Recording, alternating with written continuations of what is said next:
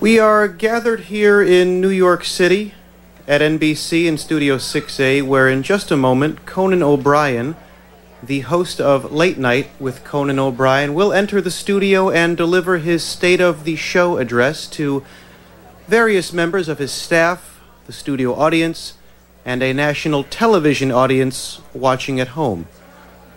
There, of course, is band leader Max Weinberg, along with the show's announcer Joel Goddard, both of whom have been with the show since the very beginning.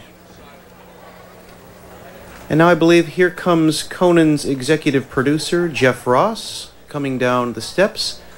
And right behind him, we see Conan's visualization therapist, a woman known only as Waterfall. I have just been told Conan O'Brien is about to be introduced. Here now is John Cullen, the Late Night Sergeant at Arms. Let's listen in. Ladies and gentlemen, the host of the show. And there he is. There is Conan Christopher O'Brien. He is acknowledging his fans. He wants them to know how much they mean to him. I don't think it's lost on him that he knows they're the backbone of the show. Without them, he wouldn't be here. And this is his moment to let them know that. The fans are appreciative, and now he's going, oh, we've got a fan is doing the fake-out handshake, and he's done it again. Not really the time or the place to see something like this. Well, now they're going to hug, and apparently he's faking out with the hug. A clearly rattled Conan O'Brien, but wisely, he is moving on from that moment and moving on to some of the more respectful and appreciative fans. Still making his way down to the podium.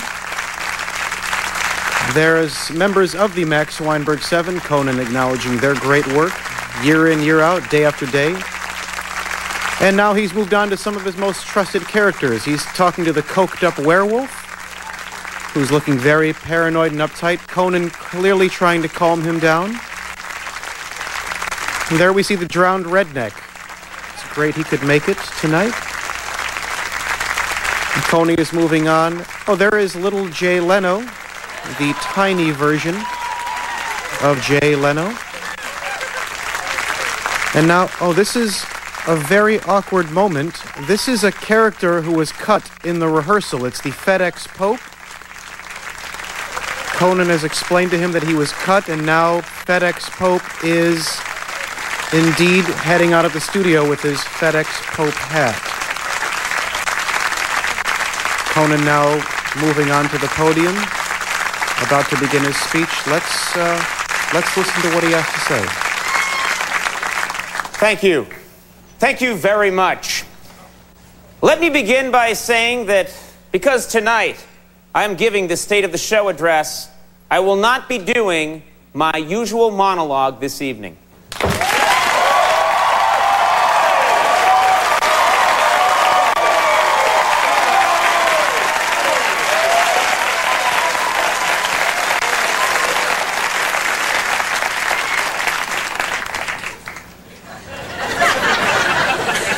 Before I go any further, there are some people I want to acknowledge here tonight. I'm very proud to introduce two of the youngest members of the Late Night family. There is Jamie, the new intern that is sleeping with Max.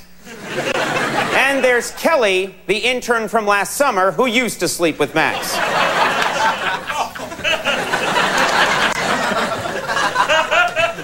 When you think Late Night, you think diversity. Diversity as evidenced by the presence here tonight of Toshi, our announcer Joel Goddard's Asian male prostitute. And Hassan, the Pakistani motel owner who rents them affordable rooms for sexual encounters.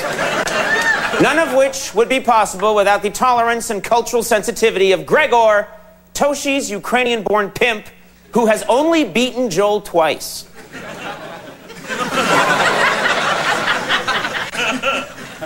Folks, tonight I stand before you to tell you the state of the show is very strong, but there are some problems, and we can make this show better. For example, late night is running dangerously low on celebrities to make fat jokes about. It's true, celebrities like Brando, Pavarotti, and Anna Nicole Smith. We've done them a million times. We're running low. That's why we've begun force-feeding a new crop of celebrity targets, such as Marissa Tomei, fat now. Craig T. Nelson, now fat as a house. And, of course, the new super fat Louis Anderson. Look at him, ladies and gentlemen. We strove and we did better. Now, to continue, it gives me great... Hey, coked up werewolf, please. Right over there. Right over there.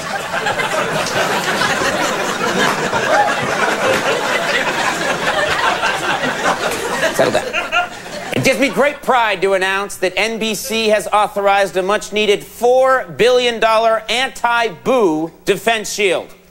This will ensure that no boos make their way from the audience to me. Here is what our show sounded like for much of last year. And ladies and gentlemen, here is what you will hear with the new anti-boo defense shield.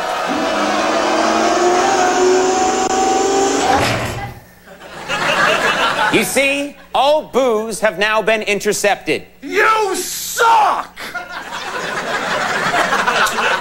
Still working on the You Suck shield. That's next year.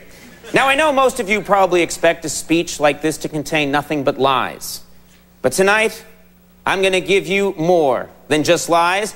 I'm going to give you an awesome light show.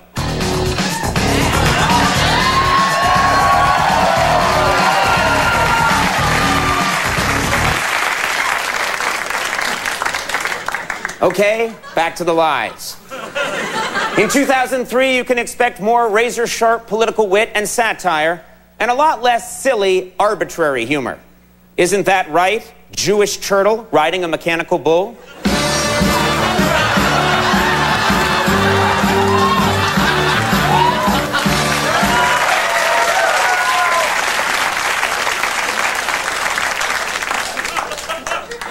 There is a problem here at Late Night. I don't mean to be a downer, but there is a problem.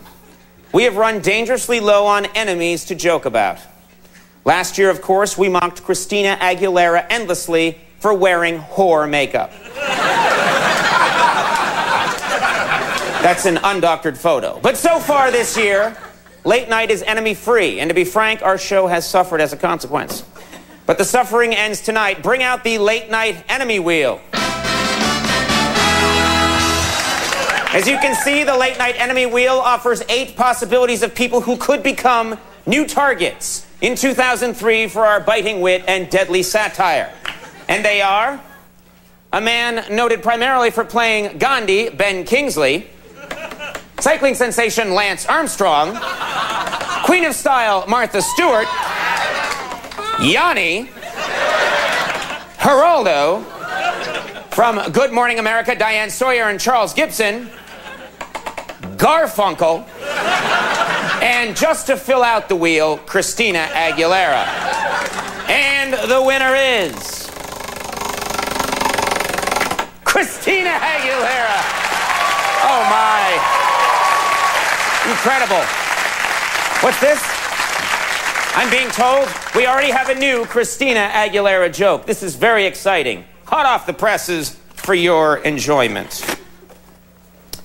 The Northeast is still in the middle of a terrible cold snap. That's right, it was so cold in New York today, Christina Aguilera was spotted wearing a fur thong.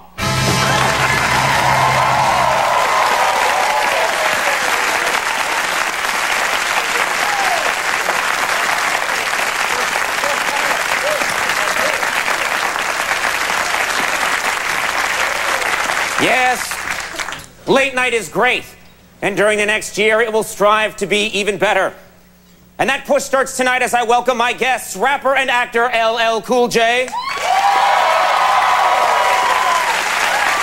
From the movie Daredevil, Joe Pantoliano.